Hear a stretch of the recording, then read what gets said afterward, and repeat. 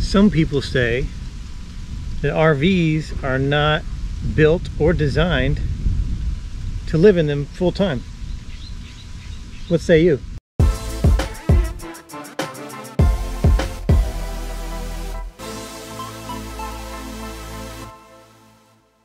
I don't know the numbers, but I would assume, safely assume, that there are more part-time RVers and weekend RVers than there are full-time living RVers. Funny you should say that.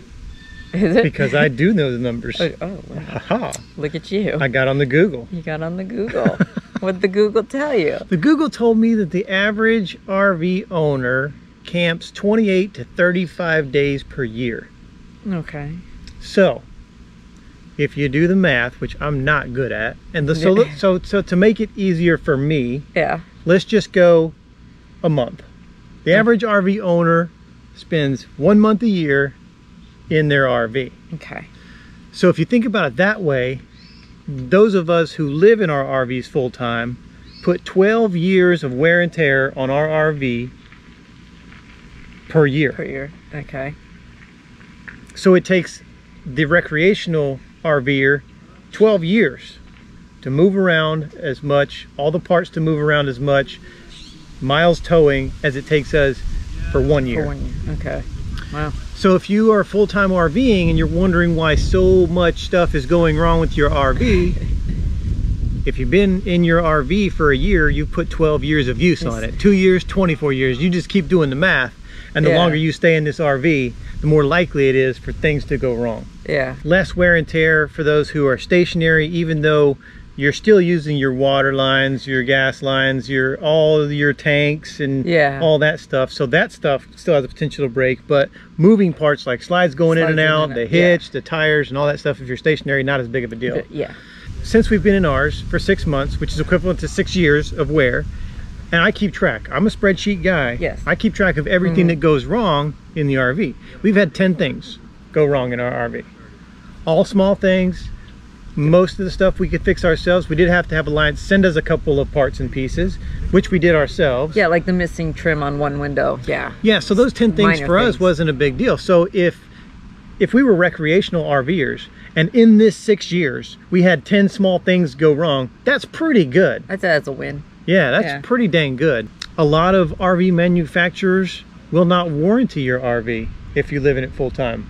True. Actually, most won't warranty it. Yeah. We got lucky because Alliance does warranty for full-time RV living. Yes. When we had the Montana before this, we had to sign an affidavit.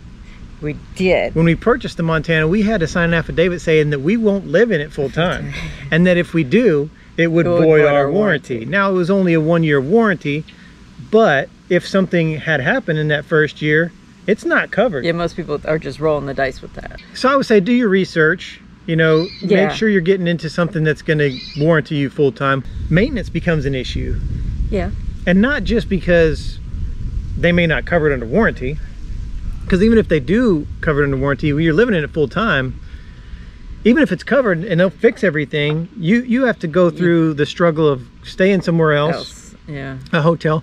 Luckily for us, part of our warranty covers a hotel stay up to, I think, 7 days or something like that. But if it takes longer, it's on you. If it takes longer, it's on you. And it's just inconvenient. It is convenient. You go to a hotel, you're living out of a suitcase. Or you gotta go stay with family. And you're not really sure when you're going to get your RV back. It's a whole thing. We've been through that. Yes. Not fun at all. When you take it in to get fixed, they don't care that you live in it full time. They could care less. If they got 20 RVs in the queue, look, you're number 21. Well, I live in it. Not my problem. That sucks. So we had to call around because where we were at the time we had our major issue, the closest dealer to fix ours said 2 to 3 months. Yes. We had to call around. We actually had to travel a little farther away to get to a place, and then we had to cancel travel plans, cancel destinations. So even though it didn't cost us that much, and if it's under full warranty, it won't cost you anything for the repair, you have to think about all the logistics and headache that it's going to cause. Another thing about RVs is they don't hold up as well as houses in storms. Well, no. They're going to take a little more beating. That's one of the biggest things for me, I think, is when storms roll in, it gets a little sketch. Yeah, well, you pray it's somewhat built well.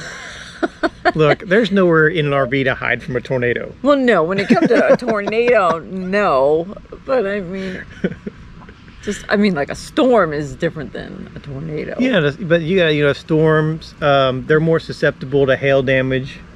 That's leaks. Leaks. They're more, hurricanes. Tornadoes are the worst. Yeah. Because they just kind of creep up on you and they can toss an RV down the road, no problem at all. Honestly, the best thing that we've experienced weather-wise or Mother Nature-wise was the earthquake. That really no big deal. It doesn't hurt your RV because your RV shakes all the time anyway. Yeah, generally in most of these RV parks, you're not close to anything that could potentially fall over on top of your RV, so you just shake around a little bit. I mean, it's no worse than moving day. On moving day, we've had worse. Fly out of cabinets and all over the floor. The toilet brush came out of the bathroom, down the hallway, stairs. down the stairs into the front door. We opened the door, the brush is sitting right there. So even when we had the earthquake, it didn't even move that much. No. So moving day is worse than an earthquake. It is. Yeah. If you have to go through one of those things, I'd rather have an earthquake. Yeah, and I'll say that, most of these RVs are not designed for extreme temperatures either. No, they're not. They're not insulated well. Even if you have an insulated RV, like we do. Well, but I mean, only to a point is insulating. And I think, honestly, I think all manufacturers just slap it on that sticker that says 4 seasons and and on a lot of forums people would agree. They're like, they say mine's 4 seasons. I don't believe it. Yeah, because people are getting like the Reflexit and the skirts and the extra. We've seen extra insulation just like taped to the side of slides. Yes, even on the outside. We saw that. In the extreme heat, a lot of RVs only have 1 air conditioner. Yeah. Smaller RVs only have 1 air conditioner. And you look at fifth wheels like we had in Montana, only had 2 air conditioners. And when we were in places that was like triple digits, those 2 air conditioners, they just don't keep up. No, they ain't got a fighting chance, really. No, they're running 24/7 and just hustling, and it's still hot. Yeah, and that excessive use led to one of our compressors in the air conditioner going out. To go out. Yeah. But luckily for us, we have an Alliance, and our Alliance has 3 air conditioners. So even though a little more fighting chance. We've been in some pretty warm places. We have this summer, yes. And we were fine. Yeah, we were. So, I mean, not to sound like a commercial for Alliance, but it was a draw to the full-time warranty. The 3 air conditioners. The good insulation. It's a good insulation. Yeah. Yeah, and we've only had 10 small things go wrong. Yeah. So not too shabby. Right.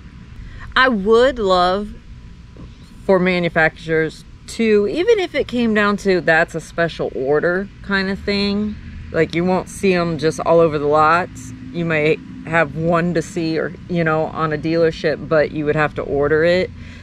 But they should do a full timing line. Yeah, I agree that you need one that you can move around a lot and is going to be more structurally sound. Maybe they put a little more time and a little more effort into it, and you can charge more. I'm okay with that. I'll pay more. I was about to say, and that's why it would have to be something like a special custom order, because to me, I'll pay more if I have to worry about less in the long run. Yeah, and really, all these RVs that are really, really expensive, really, really high end, and they are beautiful. They are, but those are just the finishes that cost that much money. Yes. All of the guts, the wiring, the piping, all that it's stuff. Still plastic parts. It's all the same stuff that's in this RV. It's all the same stuff that's in your RV. They're paying for better cabinets, nicer tile floors, bigger shower, all the nice cool lickies and chewies. Yes. Yes. I would just prefer You don't get better water lines. You don't get better power running. I mean, it still looks like a bird's nest. Which I know it does come down. Everybody says, well, it comes down to weight. And I get that. Yeah. But like when we had to replace a plastic piece, and when we asked the company about why is it even plastic, when it's something so crucial, why is it plastic? And he said, well, it's a cost and weight issue. Yeah. And I'm like, well, we bought the part at a hardware store for like 12 bucks. Yeah, not even $12. So come on now. Put a brass one in there. Charge me $100 for it at the time of my RV purchase, That's and fine. so it won't break. And it did, even though it is brass, it really doesn't weigh that much. No. It's not busting weight. So I'm not buying that response. Yeah. That's why make a line for people who are willing to pay more for those parts. Yeah. In those crucial areas. I'm not saying everything's got to be the heavy duty brass, everything, but on crucial connections that should be, make it that way. Leave us a comment. Let us know what you think. Are RVs meant to be lived in and traveled in full time? Yeah. What do you think? Well, either way, we're going to keep living in ours. Yes. We're going to keep traveling in ours, and hopefully it'll hold up, and we'll just see what happens. We'll keep you updated. If it falls apart, we'll definitely do a video about that. Yeah. Well, stick around for a couple more seconds. We're going to honor a fallen hero. If you want to get involved with helping us help vets out on the road, everything you need to know is down in the description of the video. Appreciate you watching, and we'll see you next time. Bye.